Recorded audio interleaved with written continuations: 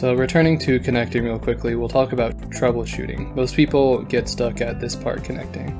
If your account is being run on a domain of one's own instance, be sure that your school has FTP enabled. Be sure you're spelling the host and username correctly. Also, the host should be the name of your primary domain if you're using your default FTP account. Connecting under this will give you access to any add-on domain or subdomain files you have. As for the password, if you're pasting it in, be sure that there are no special characters tagged onto it. Depending on which document you're pasting from, it may carry over special characters from that document, such as bullet points.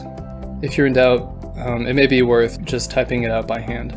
If you go this route, be aware that people often switch up capital O's and zeros, as well as lowercase l's and ones, so these cases require some extra attention. As for the port, if you're connecting via SFTP, it needs to be 22.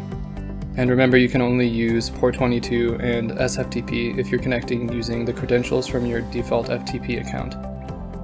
If you want to connect via regular FTP, or if you're using the credentials from another cPanel account that you've created, you need to use port 21. You also may find that you've connected a couple times, maybe got some of your credentials wrong, and you're sure that you're getting them right now, but it still won't let you in.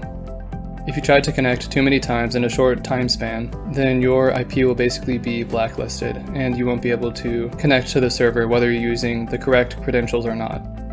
To be removed off of this IP blacklist, you can contact Reclaim Hosting support staff within your client area, along with any other questions you might have.